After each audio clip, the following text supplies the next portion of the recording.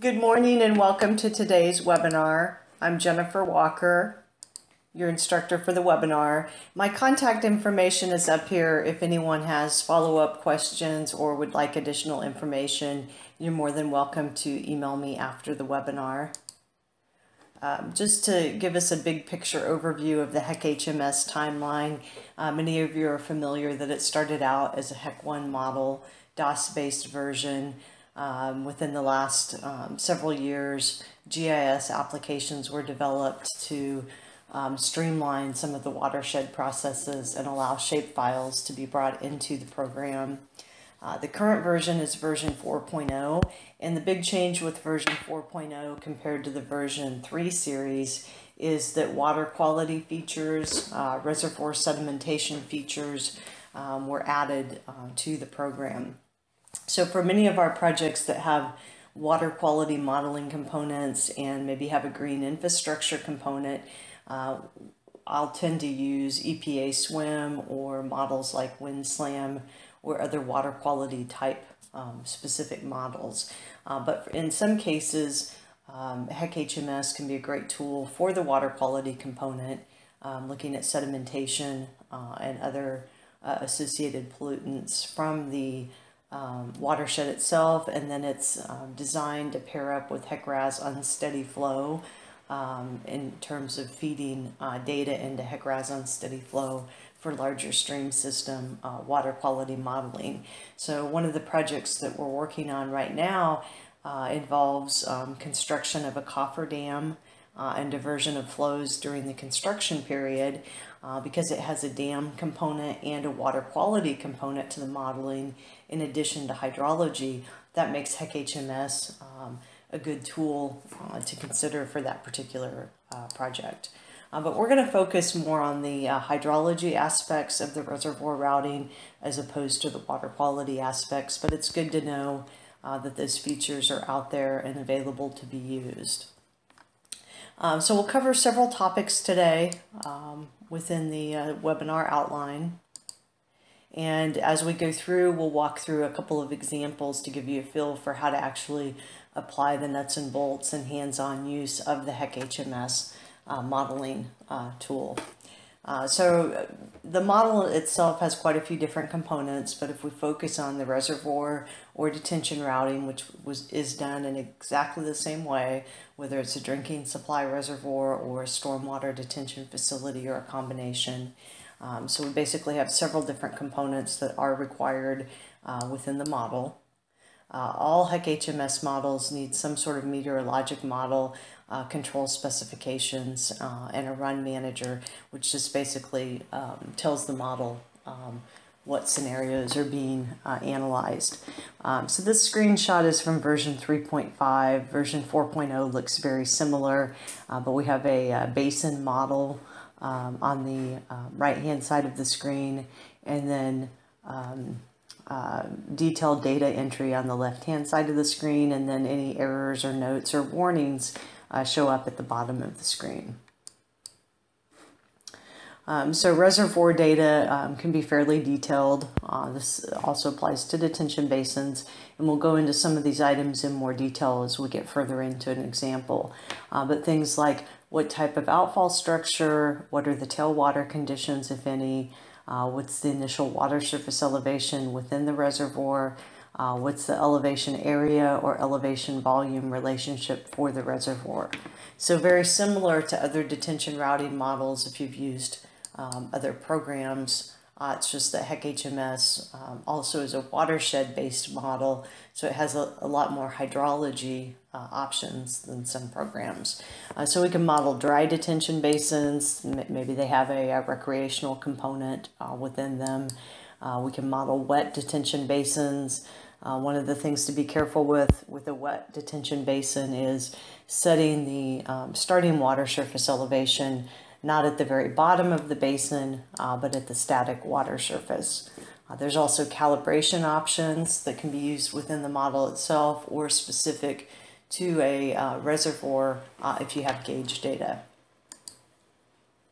Outfall structures can be modeled in several different ways.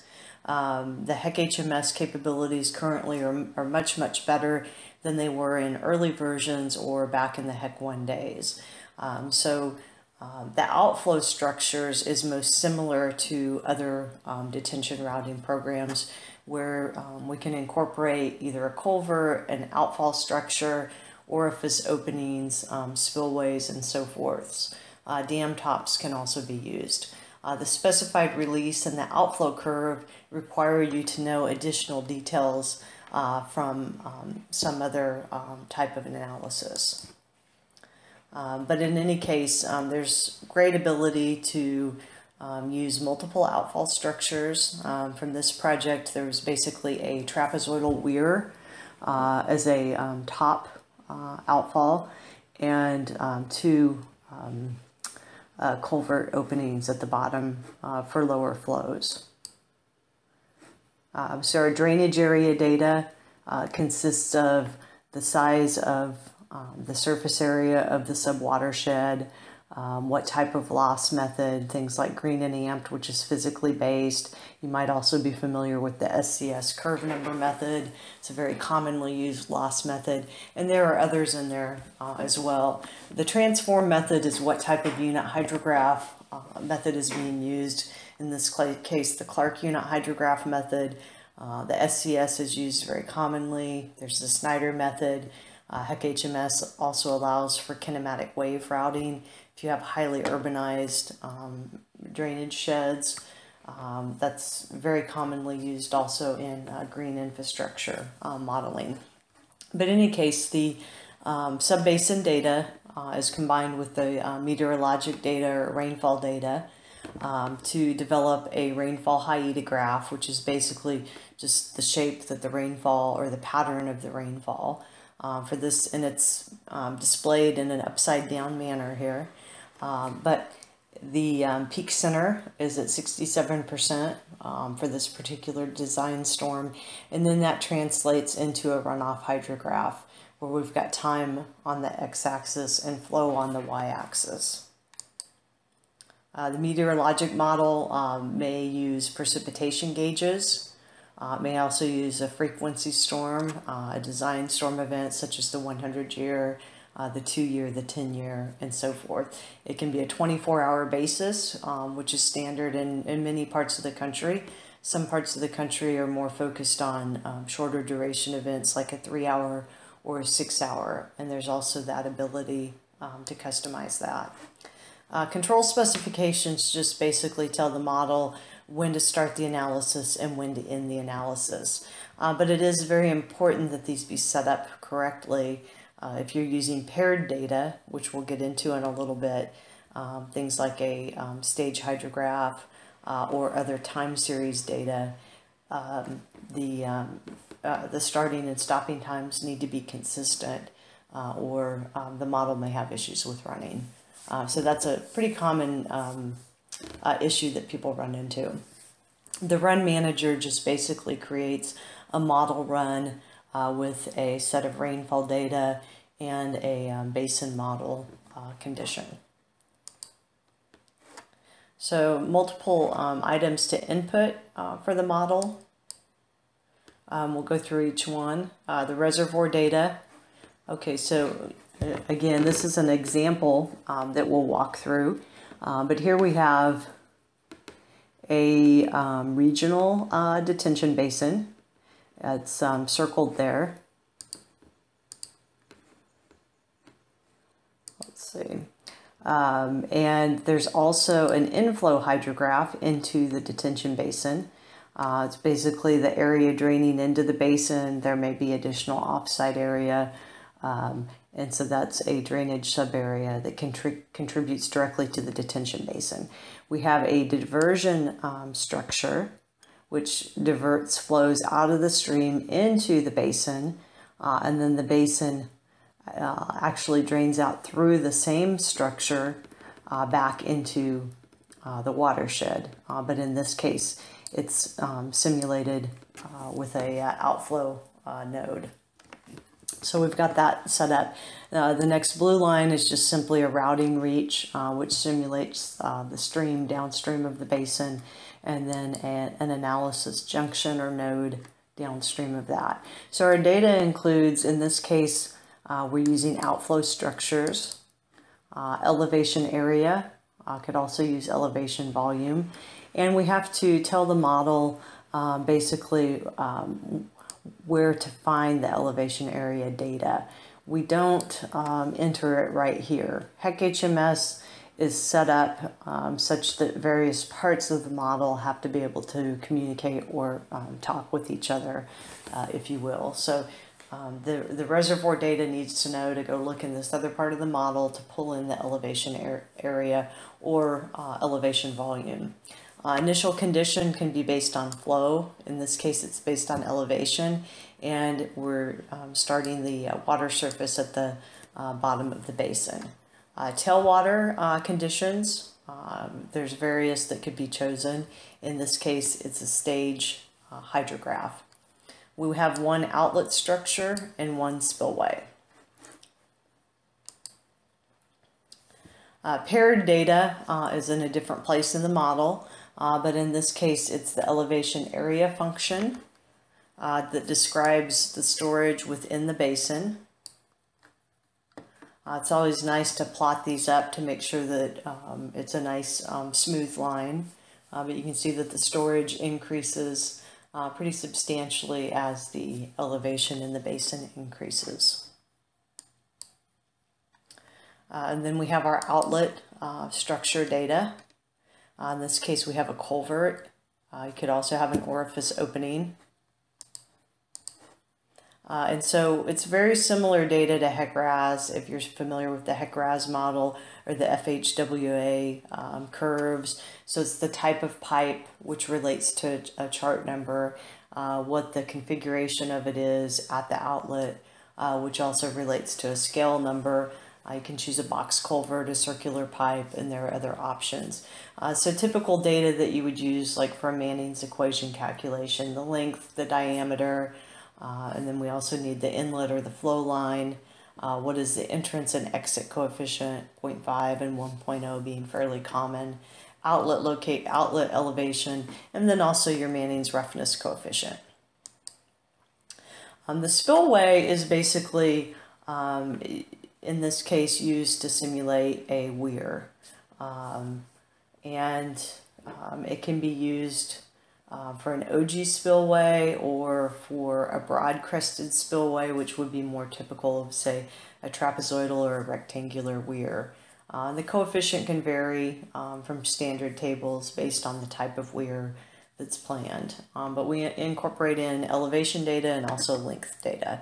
Now, in this case of the model, the spillway is used to represent flows into the basin and flows out of the basin. So the basin is diverting flows out of the stream, but then it's returning flows to the stream later on. So it's a regional detention or flood control facility as opposed to just a facility or feature serving a single development or subdivision. So there's not enough flow entering the basin to make it work effectively from a flood control perspective unless it diverts flows out of the stream. All right, so a different method, the specified release method. You could incorporate a discharge gauge as time series data. This isn't part of our example model, but it is a different method that can be used. Same thing with outflow curves. Again, this data goes in the time series data. Storage discharge, elevation discharge. This type of feature was used a lot more commonly in the HEC-1 model, but it's still here and available. It's also used quite a bit for reach routing in methods like the modified pulse that are accounting for significant storage within a wide and flat floodplain. But again, this is in here for reference, but not related to the example project. All right, so dam tops are also an option that can be included in the model. HEC-HMS does have dam modeling capabilities. Similar to the spillway, they use very similar data. If it's a non-level top, station elevation pairs can be incorporated. Pumps can also be used within the dam and reservoir model. If there's more release than just the dam top, then we have to use the outflow structures as well, very similarly to just a specific reservoir analysis.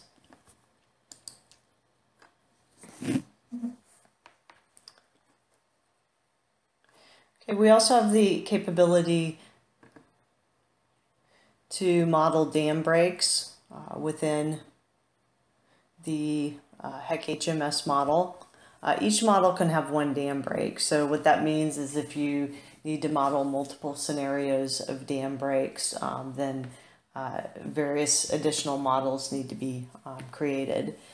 So we can have failure by overtopping. That's typical with certain types of dams. In this case, the expanding breach ends up being represented by weir flow. We can simulate failures by several different methods. One being if the elevation stays, if the water surface stays at a certain height or higher for a specified duration, that can trigger a break. Maybe just that if it hits a specific elevation, that would trigger a break. Or you can hard code in there at time 24 in the design storm event, or in the modeling analysis, you'll have a specific dam break occur. So there's various options in there. There's also a progression method that can be used. Piping break can be simulated as well. This would be piping inside the dam, and this occurs usually with earthen dams. Similar input to overtopping, but just a different method of failure. Dam seepage can be incorporated. We have to use the outflow structures method for this. In each dam seepage, only one outflow or outfall is allowed.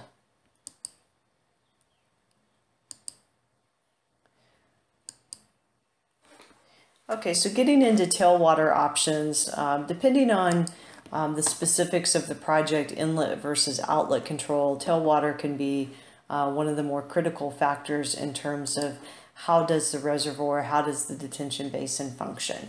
So inlet control basically means that the outflow amounts through the structure are governed by the elevation within the basin. Outlet control means that the tailwater is high enough that it's interacting and it's affecting the discharge through the pipe.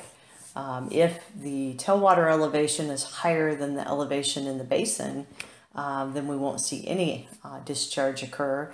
And if there's not a flap gate or something preventing backflow, we'll actually see backflow occur into the reservoir or detention basin. And this can be very useful if we're trying to also provide floodplain storage in addition to detention storage. So our example is going to include a stage hydrograph, but I do want to talk a little bit about some of these other methods. But let's go to a poll question. When would you use free discharge for the outfall? So if we can get each site to weigh in.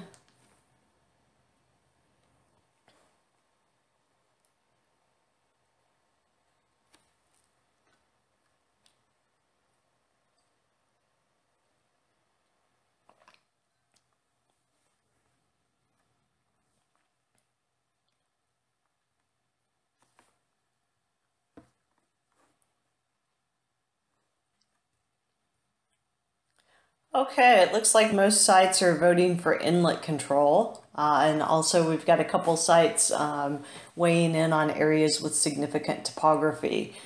Generally, so inlet control is correct, but if we're in an area of significant topography where the detention basin is quite a bit higher than the receiving stream, that will also tend to be a condition where we would use free discharge. So both of those are good answers. Let's go back to our slides.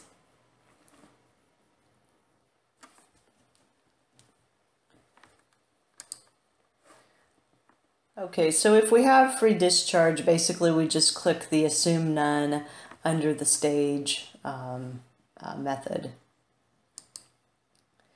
Fixed tailwater is another option. This is used very commonly in storm drain design. It might be the top of the outfall pipe in a certain design storm event. It may be a certain elevation in the receiving channel or receiving stream. So this can be very simple to use in many cases, and if it is a free discharge condition, then fixed tailwater is not a bad option, although we've got the ability to just simply choose free discharge. The limitations of fixed tailwater are that it's very often not realistic. Sometimes we might assume a high value. In that case, the outfall structure is going to tend to be larger than needed, and the peak flow rates or discharge may be higher than what is really allowed or desired. On the other hand, if we assume a low tailwater condition, the outfall structure may be undersized, which will force the volume in the basin higher than desired. So if you're trying to provide freeboard within the basin or keep the flows contained within the basin for a specific design storm event, we may end up with an inadequate volume. Okay, so for fixed tailwater, we simply use fixed stage and incorporate in the elevation. The stage hydrograph is part of this example problem, and it's the most realistic in terms of real life simulation. It's typically best assumption for large watersheds. It's also a good assumption for smaller projects or smaller watersheds that have outlet control and potential backwater into the basin. All right, so the stage hydrograph correlates with design storm events, and it's important that it's developed for the same design storm event that's being used for the detention or reservoir routing. So it's incorporated into time series data as a stage gauge. And this can get a little bit tricky, not in terms of incorporating the data, but these dates need to match and be consistent with what's in the control specifications. Otherwise, it can create an error trying to run the model. Okay, so stage hydrographs are developed using rating curves, which typically come from a hydraulic model like HEC-RAS. They may also be obtained from data within the flood insurance study or FIS. But a rating curve is simply what's the water surface elevation at any given flow within the stream. And then from the rating curve and from a runoff hydrograph in the stream, we're able to generate a stage hydrograph. So the stage hydrograph is basically time versus stage, and that represents the water surface elevation in the receiving stream. Okay, let's go to another poll question. What does the stage hydrograph tell us about the receiving stream?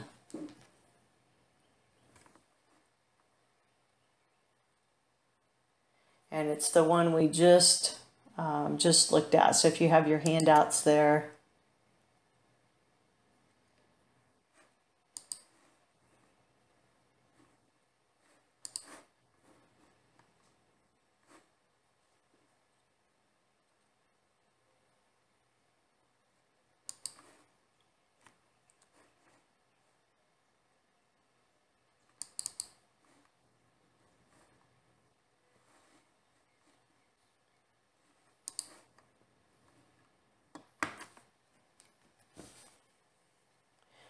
Okay, it looks like we've got one response for a 24-hour design storm event, a couple responses on that. So those of you who voted for that, that's a great vote, and that is absolutely correct. Let's go back and look at the stage hydrograph because there's another thing besides that it can tell us. So basically we have, here's hour 24, it's listed as 0, but hour 24, and the stage is starting to drop out. So it's already risen, and it's starting to fall. So that gives us a good idea that this might be a 24-hour design storm event. Now, we do see that the watershed is fairly quickly filling the levels in the stream, but what's interesting to note is it's not draining out very quickly. This is a pretty slow response. So by day 2, by day 3, the receiving stream still has very high water surface elevations. This tends to indicate either it's a large watershed or it's a watershed that's not very developed, that has a natural floodplain, that's slow to respond hydrologically, and maybe there's a lot of storage in the overbanks. So if we study the stage hydrographs, the runoff hydrographs, they're very instructive, and they can really tell us a lot about the watershed that we're working in. Okay, so there's other methods in terms of the tailwater conditions. This downstream of main discharge tends to be used where you've got a pump station and interior ponding. So it's a very specific situation. Reservoir main discharge is for specific reservoirs that span the entire stream channel but are not influenced by backwater. So very large scale dams. This would be a great point if anyone has any questions to go ahead and send those in by chat. In the meantime, I'll answer a few frequently asked questions. So sometimes people wonder, how do you model interconnected detention basins in HEC-HMS? Well, HEC-HMS is not necessarily the best tool for modeling interconnected detention basins. There are other models like interconnected channel and pond routing, pond pack, HEC-RAS unsteady flow, which is also free software, does a great job with interconnected detention basins. For HEC-HMS, I generally would not model an interconnected detention basin unless they were generally at the same elevation and had a large connector culvert without a lot of losses. If they're at different and varying elevations, that would lead me to use a different model like HEC-RAS unsteady flow or one of the other specific detention models. Another question, what are some of the common errors in HEC-HMS? Well, I've mentioned a couple of them. One is that the control specifications time needs to be entered carefully, and any paired data or time series data, if you're getting errors with the running the model, you want to check and make sure that time frame matches the control specifications. We also sometimes see in importing older models into version 3.5 into version 4.0, which have tree canopy and a few other items. As you import the older models in, it's going to put a default value in there. So you want to go in and choose no or none on the tree canopy method. That's typically used for continuous simulation modeling and not specifically on design storms. One final issue that sometimes people run into is that the meteorologic data, we won't go into this in detail, but within the meteorologic model, you have to specifically tell HEC-HMS that this meteorologic event needs to be paired up to a specific basin model. So for example, if you have existing conditions and you want to run a 10-year 6-hour analysis, you have to tell the meteorologic model that that 10-year 6-hour storm applies to the existing conditions model. Okay, moving on. There are various types of detention facilities. HEC-HMS does a good job of modeling most of these. Again, interconnected ponds, for the most part, I would go to a different model. But let's look at the various types. So off-stream is for detention is one of the more common, where an area being developed drains directly into a detention basin that then discharges into a storm drain system or into a stream. On-stream detention typically has a diversion from the adjacent stream.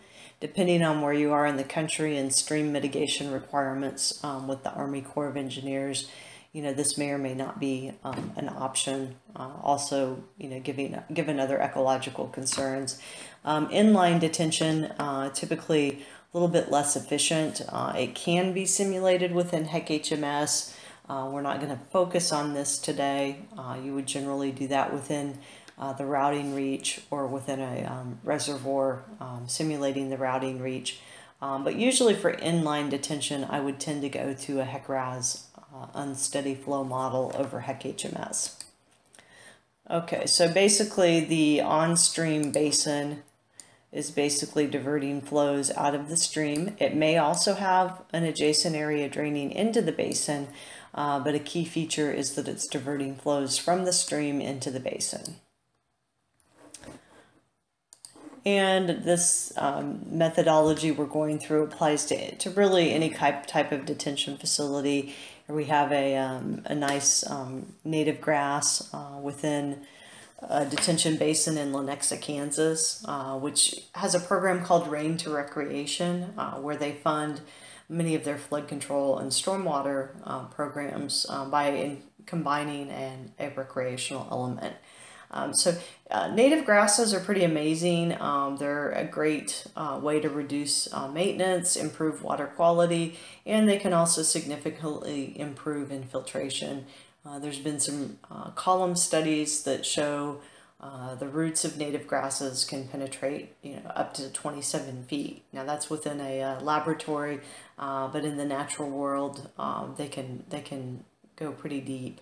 There have been some recent studies that have shown pretty significant infiltration increases with native grasses as compared to, say, the adjacent and surrounding turf grass.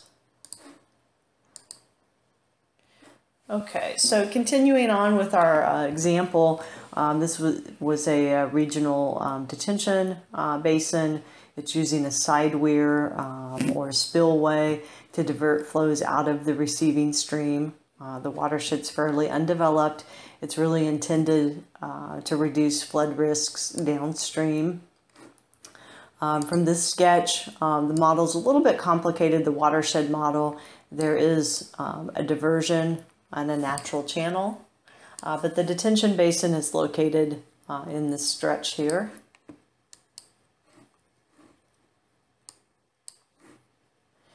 All right, so we've got flows being diverted out of the stream.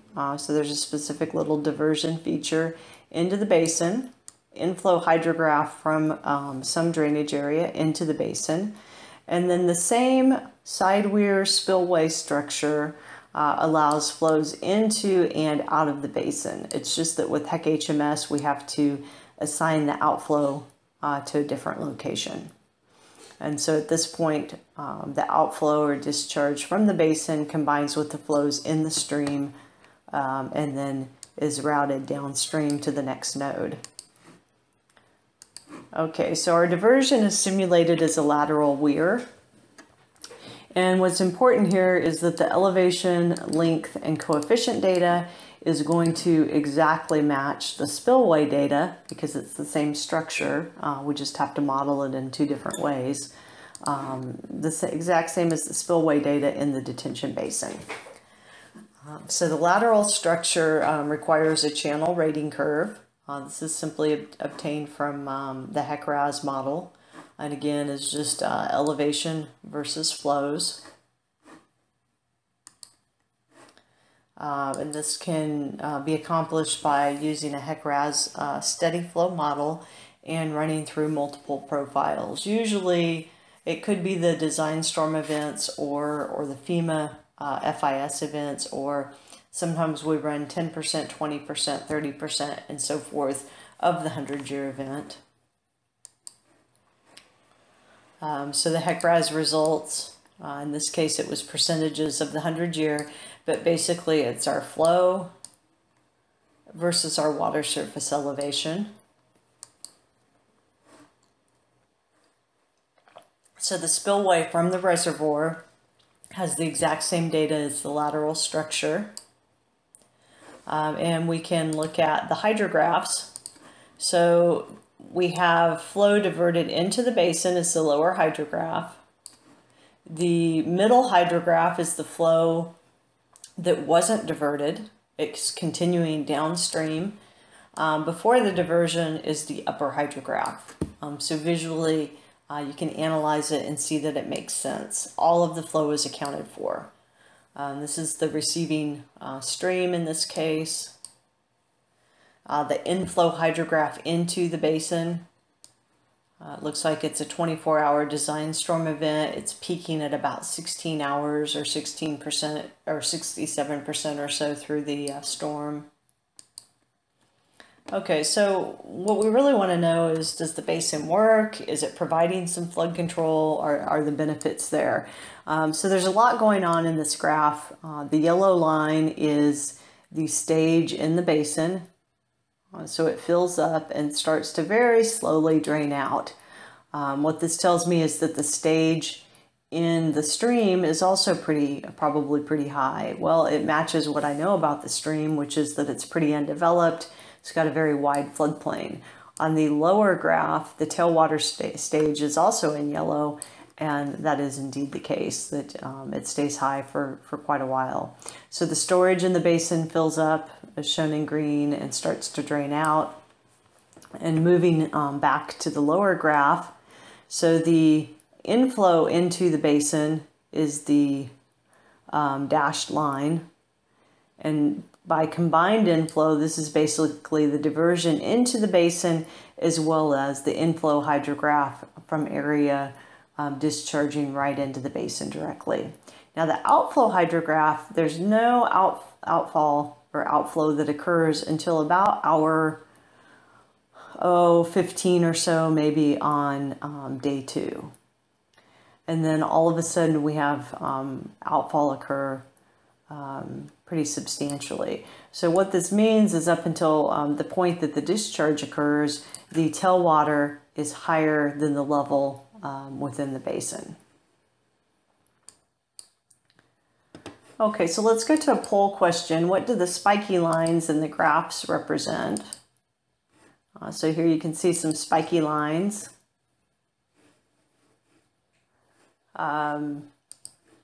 Basically, we've got the outflow from the basin showing up.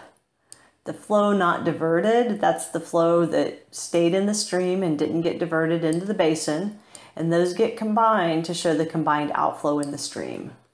So what does everybody think? What are the spiky lines? What do those represent?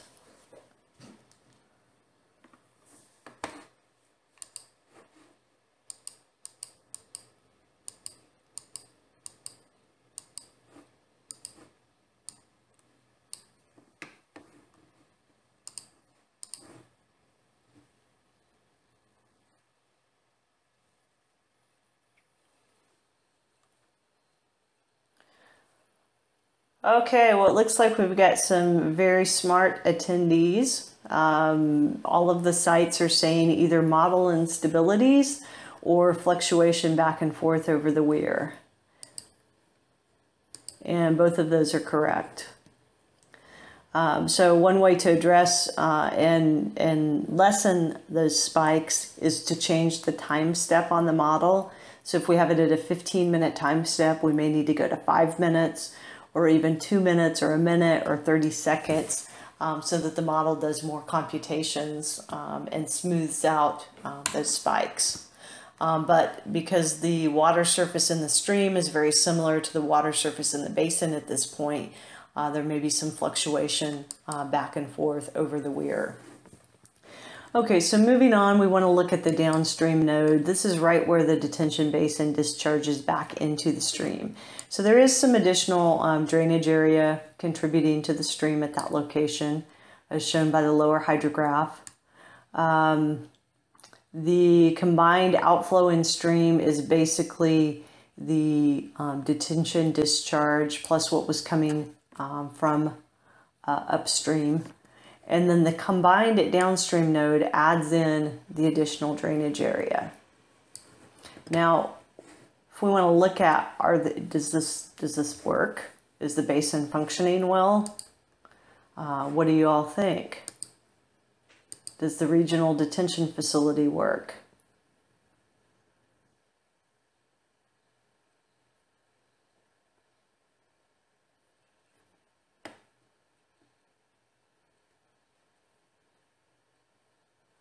Okay, it looks like it's an even split. Nope, 60% yes, 40% no. So let's take a look.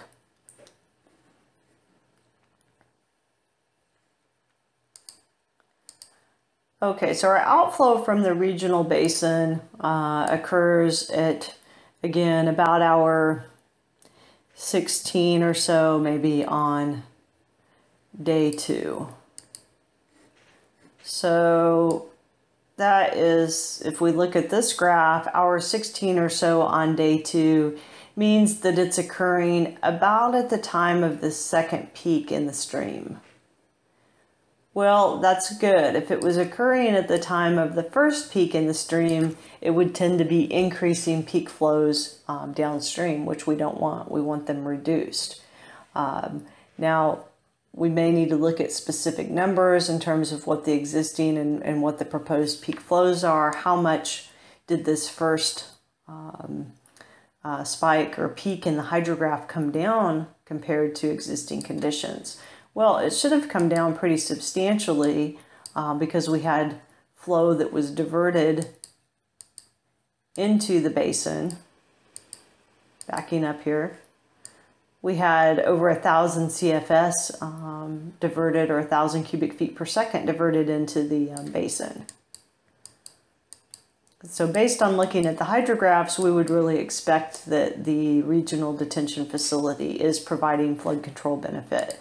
Now again, we'd want to compare the peak flows and see what the actual value is. We might even want to change the peak flows in the HEC-RAS model and find out how much the water surface elevation is being reduced. So that brings us to model output. We can simply look at a global summary table at all of the elements within the model. Tabular results in a time series at the regional basin. That can be useful to export into Excel or other programs for graphing. Some people like to use DSS view and graph up results and customize results within DSS view. It's just a data management system. But let's go through a fixed tailwater example. So this one's more simple than the previous one. We basically have a single drainage area draining into a detention basin with just one outfall pipe, no weirs, no spillways, fixed stage hydrograph, and our basin is starting out at an initial elevation of 544 feet. So we still need the elevation storage or elevation volume data incorporated into paired data. We need an outlet structure. It could be an orifice, it could be a culvert. In this case, we're going to use an orifice. Now, one thing that can sometimes cause issues on the orifice outlets is make sure you use the surface area as opposed to the diameter of the opening. And it's a center line elevation, not a flow line. Okay, so we can look at our results, same as the previous project, but again, a little simpler. So we have our inflow hydrograph, we have a routed outflow hydrograph, and we can see in the upper graph, yellow elevation within the basin, and a green storage within the basin. So drains out much more quickly than the previous larger scale flood control detention basin. All right, so what do you do if you have some odd errors or loss of data? HEC-HMS is so much better than it used to be that this doesn't happen that often. But sometimes closing the model and reopening it can help if it's not reading specifically a stage hydrograph. It's also helpful to save the model as you go. But again, most of these issues, now that we're at version 4.0, have really been taken care of. If you used HEC-HMS in a very early release, you may have run into some major issues, but those bugs have been worked out of the program. Okay, so how do you optimize the outfall structures? In this example, we want to determine if the site is effective for regional detention. We're going to analyze the hydrographs to help decide what to change. And we want to track the changes or the performance. Otherwise, in many of these projects, you get into 10, 15, 20, 25, or even more iterations of the modeling. It becomes difficult to remember back to what's been tried or what hasn't been tried. And so basically we repeat the process. So in this case, we're just looking at a very basic dry bottom regional detention basin. Here's the general location and some undeveloped land. You can see a couple of streams going through it. We're going to just analyze it as a very basic basin with a side weir. We're not going to break it into multiple basins. We just want to see if we had a conceptual basin in this location and we diverted flows out of the stream, is it going to be adequate for regional detention? So we have a very small watershed. We've got a drainage area. We've got a diversion into the detention basin, which then drains back into the stream. So in this case, the lateral structure on the diversion needs to match the spillway out of the basin, same structure. Okay, so in this case, we've gone through about 7 various modeling iterations or run scenarios. And you can see we don't need to analyze a 100, 200, 300, 400, 458 foot weir. We're just looking broadly at if we make some changes to weir widths or elevations, what does that do for us in terms of our results? So by the time we get to 1,000 foot wide weir, and this doesn't have to be concrete, it can be earthen, at elevation of 290, we're seeing 14 and 15% decrease in peak flows in the stream. So, depending on the goal, that could be adequate or substantial reduction. It just depends on what the project goal is. In this case, given the size of the stream, it ended up being pretty reasonable to be able to proceed forward with incorporating it into a stormwater plan. So we're working on a similar project currently that started out, we did planning in HEC-HMS and had side weir diversions, but unfortunately got to the point where peak flow increases were occurring actually upstream of the detention basin. And that's because there was so much area proposed to be developed and mitigated by a downstream detention basin that it wasn't accounting for what was happening in the stream. Now there are ways we can do that within HEC-HMS with storage routing, but we elected to move to HEC-RAS unsteady flow, which has a lot more capabilities with dynamic routing and hydraulic routing through the stream to be a little more accurate with characterizing water surface elevations. But HEC-HMS is great for planning level regional detention or any type of detention facility where we're not concerned with stream routing itself needing to be done hydraulically. Okay, so here's the example we were looking at. Basically, we have a diverted flow is the small dashed line, so that flow was diverted into the basin. The basin is discharging the solid blue line, the middle line, and the combined flow